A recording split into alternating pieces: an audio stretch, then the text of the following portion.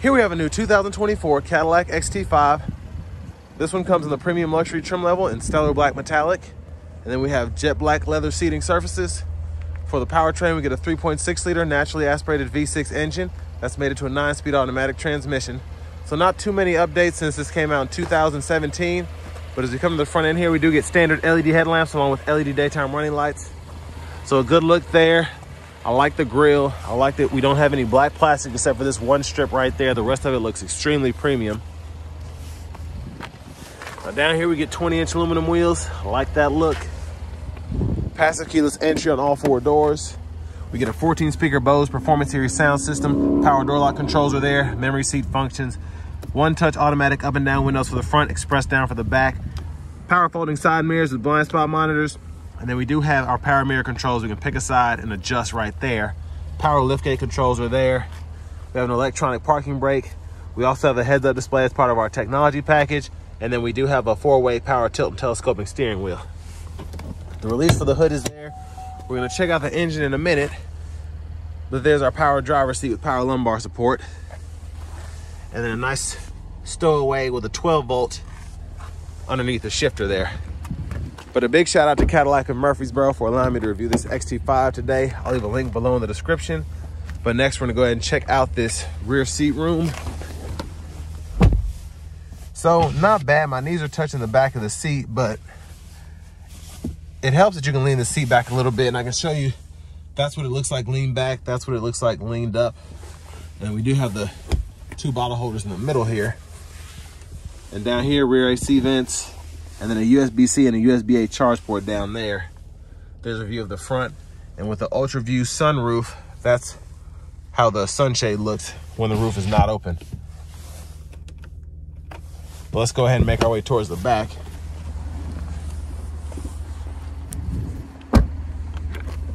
Fuel fillers there. And as we come around to the back end, we do get LED tail lamps. They don't flash or flicker like that. That's just how the camera's picking them up. But there's a look underneath the vehicle. Dual exhaust. Let's go ahead and open the lift gate.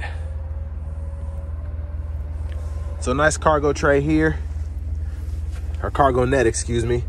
And then a 12-volt over here. We can hit this switch or this latch and we can fold that rear seat flat on either side. And then underneath here, the spare tire is right in there. So everything's kind of a tight squeeze in here. So excuse me 1 second.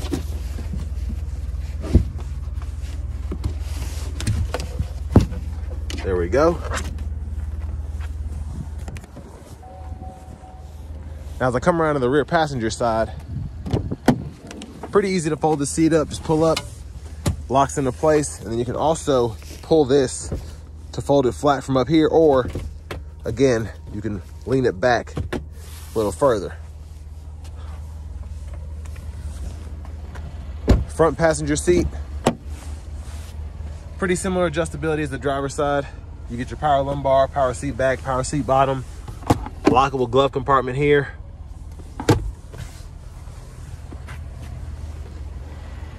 And then as we come around to the front end, once again, we're just gonna take a quick look in the engine bay. And there's that 3.6 liter naturally aspirated V6. But let's go ahead and hop in the driver's seat, check out some of the features we get there. So we do get, again, a power tilt and telescoping steering wheel. We can heat that there. I'm just adjusting the seat so I can get a better view here. And then there's the horn sound there. We get this 8-inch screen. We get AM, FM, XM, Bluetooth audio, wireless CarPlay, wireless Android Auto compatibility. Hazards are there. And then we do have built-in navigation too. So we can go in there and set that up as well. We can even see what the gas prices are around us. So that's pretty neat. We get a Wi-Fi hotspot as well. Parking sensors, automatic park assist, and the auto stop can be toggled right there. And then if you want to change your language, you have those 3 options here. And then connect your phone. Pretty easy to do. Just find My Cadillac on your Bluetooth device and the Bluetooth settings. And then we have rear seat reminder as well as teen driver here. And then for the climate controls, you can either use the screen here or use the buttons and knobs down here. So dual zone automatic climate, 3-stage heated front seats. You can cut the whole system off there.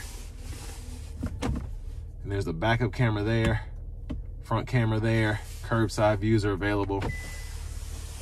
Now for the shifter, hit this button on the side, pull down for drive, tap for manual, pull up for neutral, hit that button again, pull all the way up for reverse, press P for park.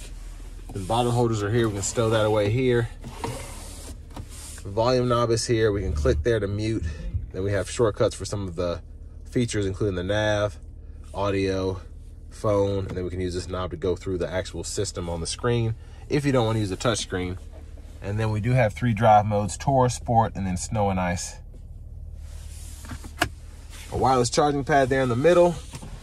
And then the center console cubby space has a little tray we can remove. And then we have the SD card reader for the navigation, a USB-C and a USB-A input there. Rear camera mirror, we can toggle there. Universal home remote, sunroof controls. And then we can tilt or slide the roof back. So that's one touch there. Hit it a second time, it'll go all the way behind the glass. There's a view of the back seat from up here. And then vanity mirror is there. Back to the steering wheel. Blinkers are there, headlamps, we can toggle those on or off. And then you have automatic high beams you can toggle there. And then we can turn the high beams on or off or flash there manually. Over here we have rain sense wiper, so one time off, auto, low, high. We can adjust the auto sensitivity here, and then the rear wiper can be adjusted here. Push back for that rear wiper fluid, pull up for the front wiper fluid. Back to the steering wheel, mute, voice recognition, cancel for the cruise, turn that cruise on, and then we can set the speed there, forward collision alert, gap adjust, lane keeping system with lane departure, that heated steering wheel toggle, and then we can go through our radio station favorites or our track list depending on what audio source we're in. Volume can be adjusted there, and then we can use these 4 arrows to go through the gauge cluster. And if you want to change your units here, all you have to do is hit that, and then it's that easy to do. Heads-up display is here. It's a quick look at that. And then push button start. Here's the key fob with remote start.